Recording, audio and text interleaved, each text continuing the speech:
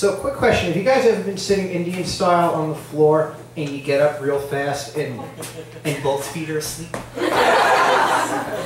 I've never experienced that either. I'm not experiencing that right now.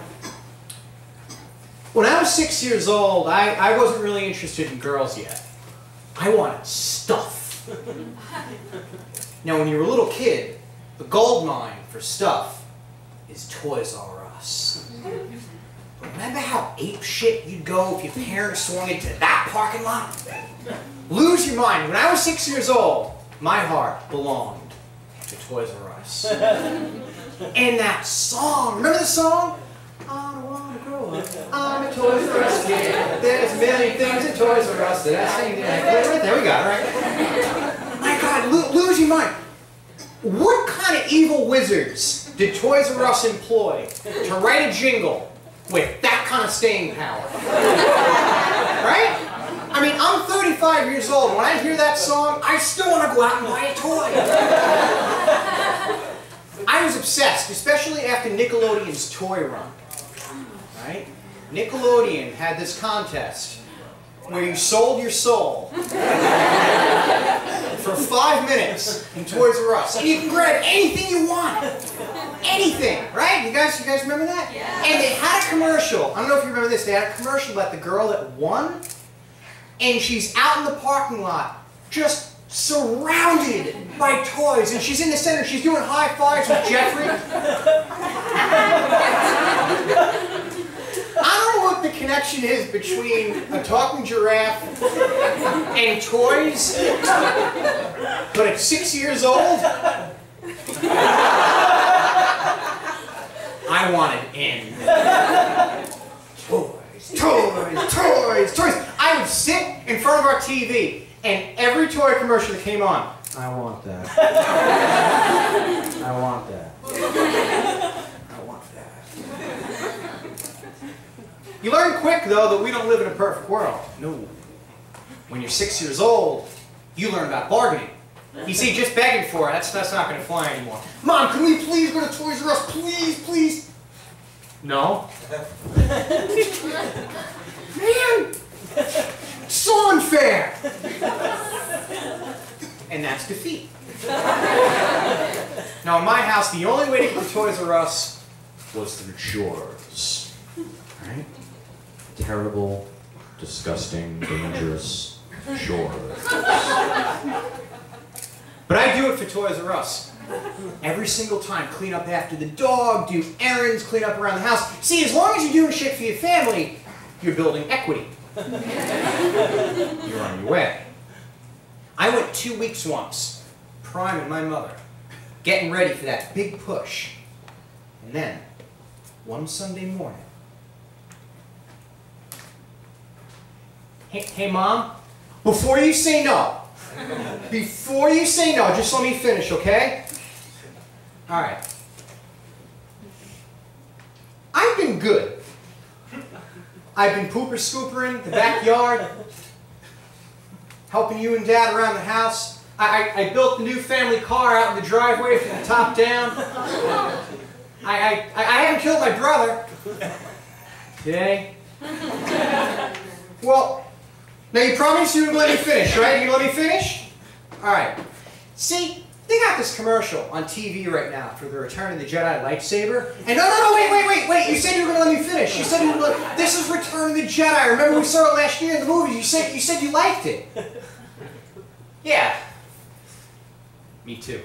Well, see, all right, Toys R Us has this commercial right now where the Return of the Jedi lightsaber is on sale, so it's cheap. And I figured that with a lightsaber, I could really help out even more around the house with chores. And even if you didn't want to go to McDonald's along the way, we don't have to go.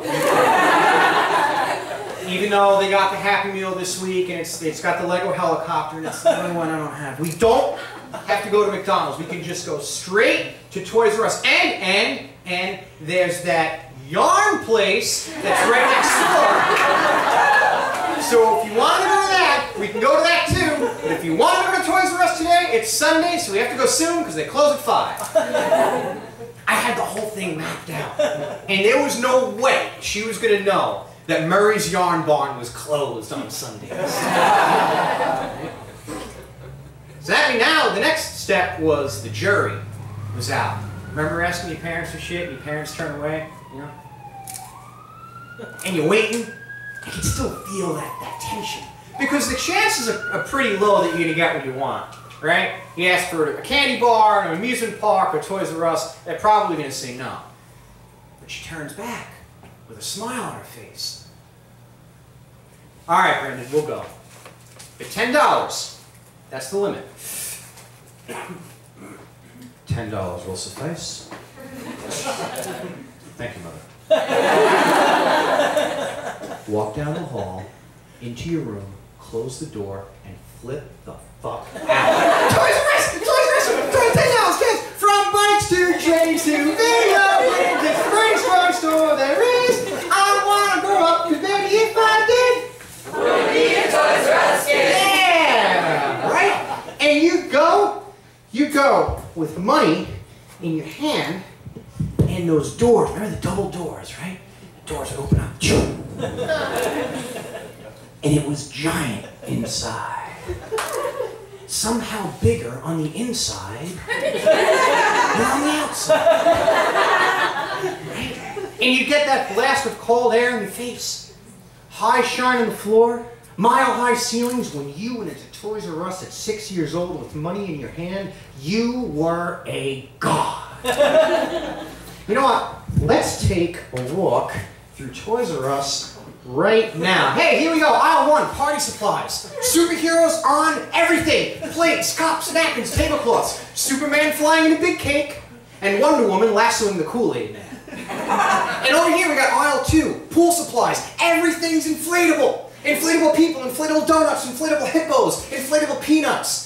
And you had Whammo products too. Remember Whammo? My God. Slip and slide. And the fun fountain? Everybody remember the fun fountain? Fun fountain went like this. Sprayed water all over the place. Right? And up near the ceiling, you had pools and slides somehow suspended in midair. My God, how did they do that? That's a Toys R Us miracle. That's it. Next aisle, board games. Right? Parker Brothers. Milton Bradley, Candyland, Chutes and Ladders, Connect 4, Trouble, sorry, Mr. Mouth, Life, Monopoly, Twister, Ouija. Remember that mysterious box? Walk past that one, right? You had two faces coming out of the darkness, brown board underneath, weird sun, evil moon, and my mom would move me along. There would be no commuting. What's the next aisle? Oh, the next aisle is bikes. Bikes, the bike aisle. You guys remember the bike aisle? Remember the smell of rubber? The smell of new rubber, right? And what do we got here? We got BMX, we got Schwinn, we got Mongoose, we got Huffy. Now, I had a bike, so there was no way I was gonna get another bike, and I only had $10, but I could still dream. Now, dirt bikes were all the rage in the 80s. Dirt bikes, man. Remember the dirt bikes? Remember the grips on the handlebars? You squeeze it too tight, get the indentation on your hand, right? And the handbrakes, and you had, sometimes there wouldn't even be spokes, right? There would just be that white plate right in the middle of the wheel. Checkerboard seats, that weird foam tube around the middle bar. And the kids riding dirt bikes in the 80s, I mean, they'd be driving Camaros and Firebirds a few years later. What's the next aisle? Oh no, the next aisle is the pink aisle. Guys, what's the pink aisle in Toys R Us? Barbie, why do we even have the pink aisle? Why do we even need it? You know, it's like Lima Beans or the Thornbirds miniseries. Like, My Little Pony, She-Ra, Snorks. What the fuck is a Snork? Do we even know yet? Weird underwater Smurfs, and instead of the white hat, they got the thing that shoots up the shit. Every 6-year-old man's worst nightmare, somehow getting caught in the Barbie aisle of Toys R Us. Terrible, terrible space. Space. On the other hand, ladies and gentlemen, bow and behold the Star Wars aisle.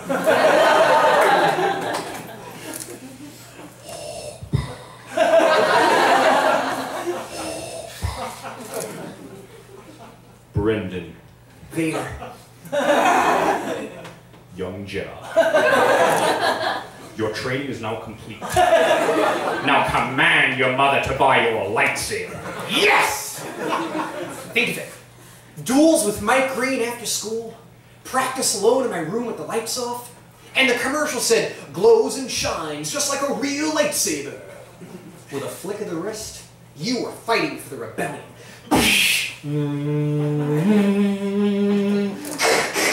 Yes! That's the reason why we're here! Come on, let's go buy a lightsaber! Hey! Where are the lightsabers? The worst thing you can see in Toys R Us is the back wall of an empty rack.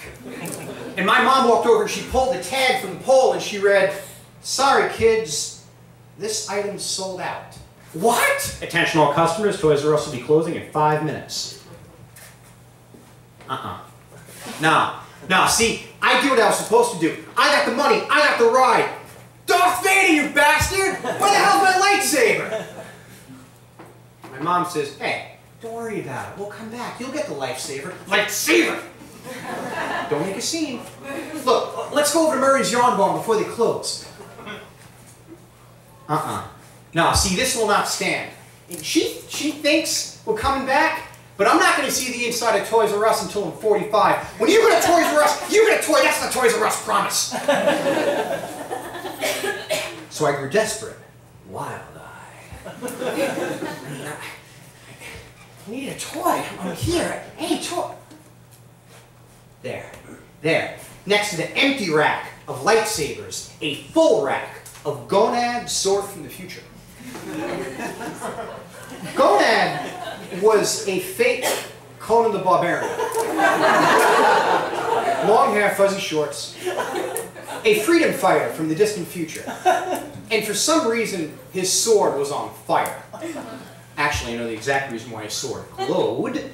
It was a fake lightsaber. It was Brand X. It was a ploy. It was just Toys R Us's way of getting you to buy their lightsaber instead of George Lucas's.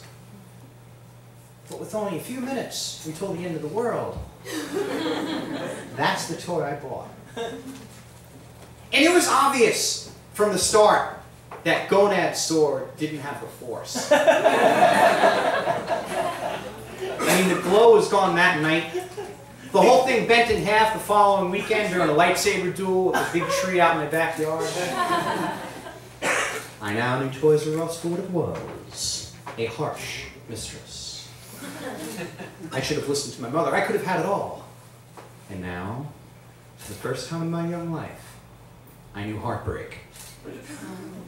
So I ask that you, all of you, learn from my terrible, terrible mistake. Have patience. Not all stuff is good. The good things do truly come to those who wait.